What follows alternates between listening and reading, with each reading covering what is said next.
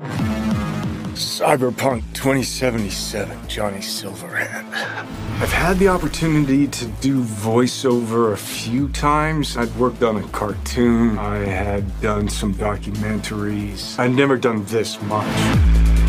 You know you don't gotta speak out loud to talk to me. And I've processed some shit. Changed my mind. Don't want you dead anymore. You know, and got to play a character in so many kind of different ways because of different paths or threads or choices. So you almost get to play one moment, say you have a decision. Would you take a bullet for me? With 3 different behavioral attitudes. So that was fun.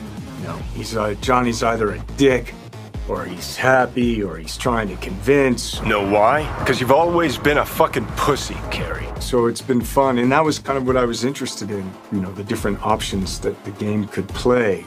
You know, playing the same person, but with different versions of them. Motion capture, baby. Johnny Silverhand. So one of the first elements that I was involved in with the game was motion capture.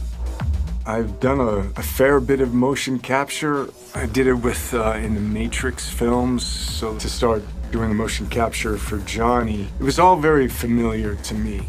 The only difference, I think, technologically was how close they were going to real-time review. But creatively, it was very familiar in the sense of starting a library of gesture and the toolbox, let's say, for the animators to work with for the character.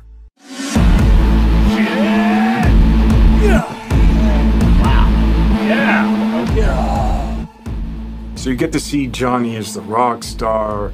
You know, you hear about his military past, you know, and he's fighting for his survival. So he's kind of got all of these things leading into the moment of this guy. It's really a kind of an interpretation, because I think there's a Johnny Silverhand in all of us. He's got a lot of energy. He's got a good sense of humor, if not a little dark at times. He's very passionate. He cares. You know, he's kind of naive, but he's also super experienced in life. He's got certainly an appetite for life. Oh, man! No, you're wrong. He wants to change the world, you know? He has a cause that he wants to fight against the corpocracy. Come on. Don't tell me you're not interested. He's kind of looking for a different kind of freedom.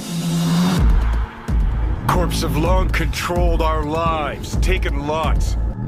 And now they're after our souls. At least I believed in something bigger. At least I had a cause. What CD Projekt Red has shared with me in the way that they talk about the game and what I've seen is that it's got a lot of freedom. There's so many different paths that you can play the game on. But it's not just quests of paths. It's like, who are you? How do you want to play the character? If I gotta kill, I'll kill.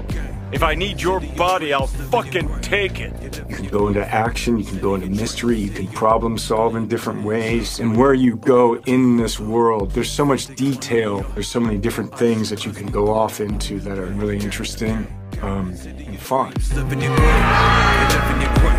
There's a real drama to the game and emotional stakes to it. And then there's lighter sides to it. And of course, the music, production design, technologically, how cutting edge it is. I don't think there'll be a game that looks like this. Yeah, it's intense. I take the driver, you get his side.